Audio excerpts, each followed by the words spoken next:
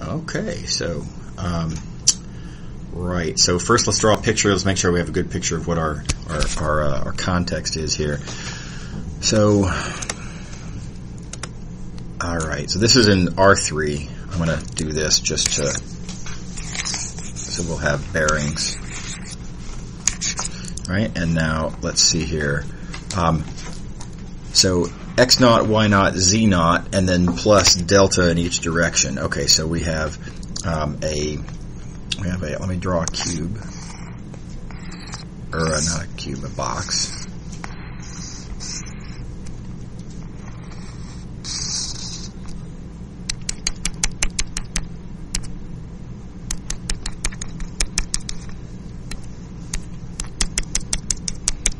Okay, there's our box.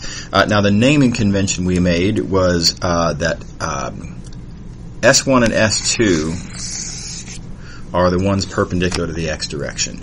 Specifically S1 being the one where x is x naught. So that means that back here in this back face,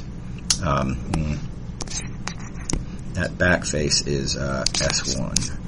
And then this front face here is S2. And then likewise for the other directions. So that means that this face back, that's S3, and then that's S. Well, I don't even need to do. I can just say that's S4, and then likewise S5 is underneath here, and S6 is this one up on top. Okay, everybody good? All right. So now parts 1 and 2, I think, are okay. Maybe you want me to hit the highlights on that, or is everybody happy with? Well, let me hit the highlights. Okay. So the normal vectors. So let's look at S1. Numerical order here. S1.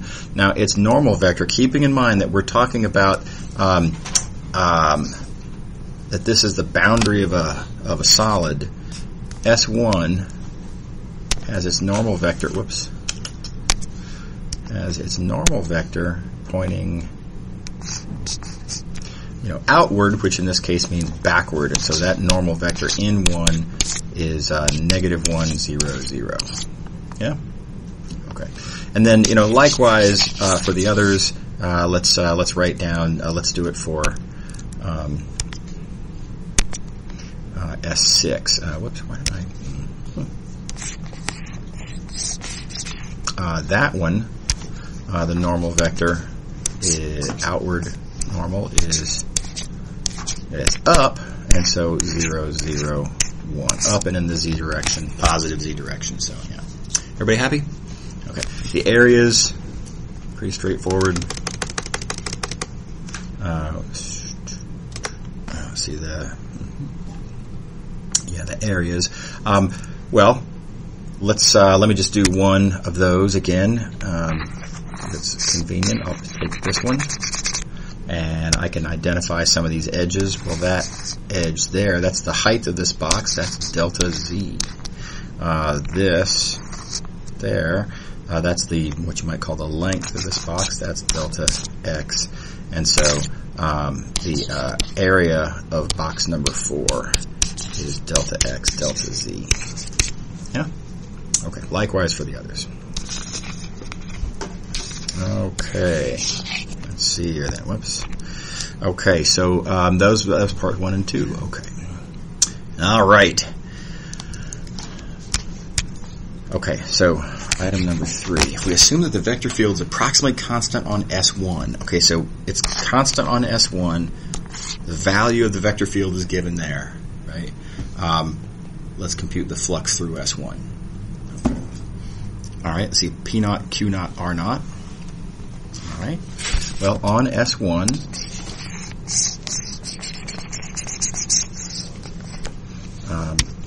the flux through S1, I'm going to call it phi1. Well, I've got to take the vector field dot the surface area The vector field was given to be constant. We're gonna view it as being approximately constant. We're gonna treat it as a constant. By the way, I'm making certain assumptions here just to make life relatively simple. There's a goal to this question, by the way. The purpose of this question is so you can have a reasonable sense of where this formula for divergence came from. So in class, I just sort of asserted, from on high that it's partial of p with respect to x plus partial of q with respect to y. Plus partial of r with respect to z. And I just pulled that out of thin air. And I just want you all to have a reasonably ballpark sense of where that comes from. That's all. Okay. So that's the punchline of this question. Okay, so let's see here. So the vector field is P naught, Q naught, R naught. I'm sorry, F dot N times A. Sorry. Spaced there. I was thinking in a DS sense of the word. Okay, so P naught, Q naught, R naught, dot. Now the normal vector was negative 1, 0, 0. And then the area was delta Y, delta Z. And so phi 1 is minus P naught, delta Y, delta Z. Everybody happy? Okay. All right. So we're going to end up doing similar calculations for the other faces. We'll get to that in a minute. Okay, so number 4. Okay, so the points on S2, they're a distance delta x away in the x direction, and so the idea is that, if you're moving in the x direction by some amount delta x, then, derivatives tell you how things change. So, specifically, in the x direction, so we're going to take a derivative with respect to x, a distance delta x that we're moving in that direction, so we multiply that partial derivative times delta x, and that gives us, this gives us our estimate of how much r, that third coordinate, changes. Right? The value of that third coordinate had been, let me color code a little better. The value of that third coordinate had been r naught. Right? I want to. Oh, yeah. Okay, no worries. Yeah. So the value of that third coordinate had been r naught. How much does this third coordinate change as you move, in the x direction by an amount delta x? Well, that term that I have circled in purple is our estimate of how much that third coordinate would change. Does that seem plausible? Now, that's not a question. That's part of the given state. That's part of the statement of the question, I should say. That's not what we're being asked to do. So that's a given. But I just want to make sure that's satisfying for everyone. Okay. And likewise for the other coordinates, you'll notice, by the way, looking at the wrong one. How much does the second coordinate change? Well, we're moving by a distance delta x in the x direction. And so how fast q changes, etc. Same argument. Okay. Okay, so now let's compute the flux through S2. Okay. Back up to here. S2 is this face. Okay, let's see, I'll do this in green, I guess. So phi 2, well, we're going to take, F dot N, that's N2, of course, times its area. And let's see here, the vector field, well, we were just told the vector field, it's P naught plus partial P with respect to x times delta x. And then I'm going to just say, there's a similar looking term there and a similar looking term there. Dot. The normal vector. Now let's think, what is the normal vector? We wrote all these down previous section, right? But you can remind yourself by, and there's the picture of that normal vector, and it's 1, 0, 0.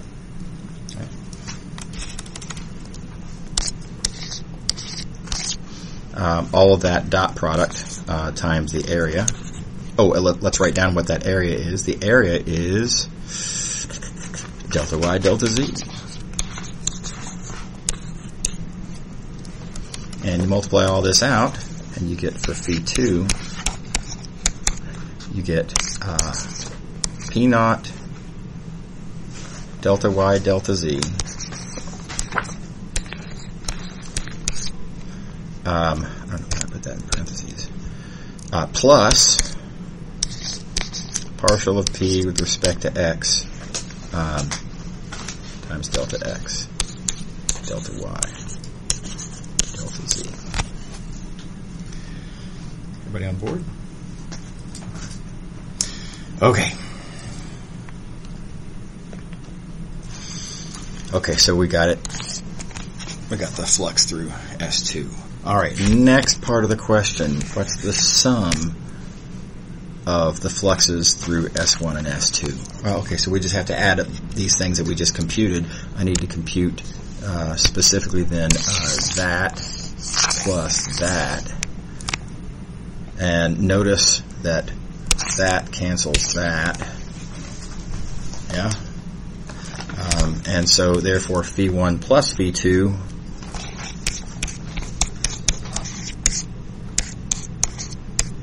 is just this one leftover term, partial of P with respect to x times V. I'm going to just call that, because that's what V is, right? Delta x, delta y, delta z.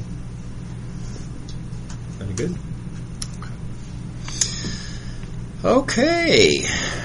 All right, next. Okay, so next says, repeat. Okay, so do this with S3 and S4. Do it with S5 and S6. So, I mean, there's several steps, of course, in there.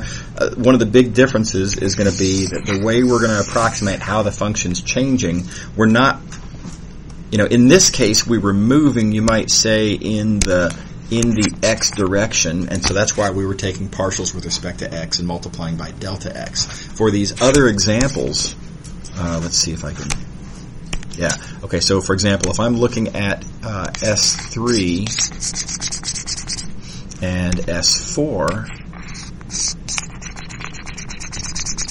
the way I would relate, what the vector field looks like over here and what the vector field looks like over here, I'd be moving in the y direction by a distance delta y.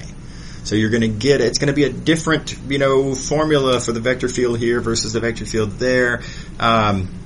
And the normal vectors on these two faces are different, etc. And this is, a bunch of details. I'm going to let you guys do those. Is that cool? Okay. But let me tell you what you're going to get.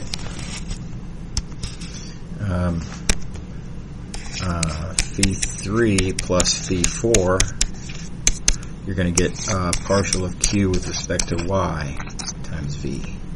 And for phi 5 plus phi 6, you're going to get partial of r with respect to z times v. Yeah? Everybody believe that? Kind of a plausible assertion, I think. Okay. All right. Okay, well, all right, so now, what's flux divided by volume at this point? Well, the flux, we just computed all 6 terms in the flux. Right? All 6 terms in the flux are, I should have called these volumes. I mean, delta V is what I should have called them. Sorry about that. This is delta V, delta V, delta V. So all 6 terms together, grand total, flux is, well, it's the sum of those 3 things, and so it's partial of P with respect to X plus partial of Q with respect to Y plus partial R with respect to Z, all times delta V. So, okay, well then what I've been asked though is what is flux divided by delta V? All right. Flux divided by delta V is this formula that we recognize as being what I, in class, just asserted as being the divergence. Flux per unit volume for this little box. Yeah? Does that make sense to everybody? Let's see now what we specifically asked. Oh yeah, so compare the result of this calculation to equation 645. Okay, let's scroll back to where we find 645. 645, wow, that's way back here. There's a lot of equations in this section. Man, that's a lot of equations. Getting there.